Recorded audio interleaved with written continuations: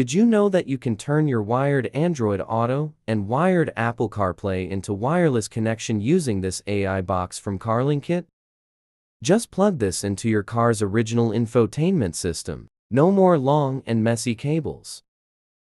Now get your phone ready and follow these simple steps. Now let's try connecting this device to the Android Auto using the built-in Autokit app.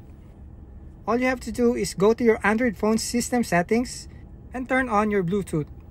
Then search for the Autokit T-Box Plus. Tap on that and then just tap OK button to confirm Bluetooth pairing request. Then tap yes to grant access to your phone book. This is just a one-time setup and you don't need to do this all over again. Just tap the Autokit app and the Android Auto will connect right away. And if you can see here, I didn't use USB cable and it's all wireless connection. And there's the Android Auto, guys, and it's successfully connected. You have your maps on the left and your music player on the right. You can tap this button to open your app drawer and see all your compatible apps.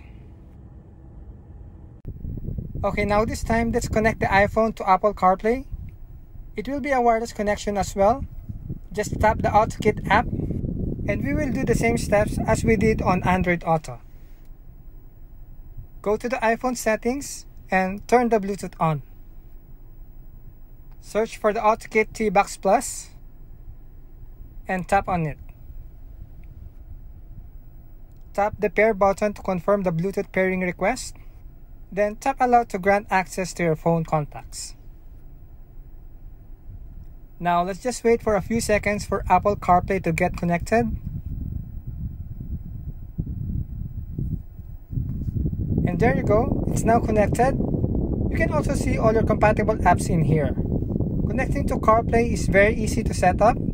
And the good thing about this is that you can only do this once. The next time you connect to Apple CarPlay, it will open up right away. So there you go. If you still don't have this product and you want to get one, just go to my description or see my comment section to check this out. Important reminder, this is for non-Android head unit. This device only works for cars with factory wired Apple CarPlay. To know more, watch the whole video on this channel.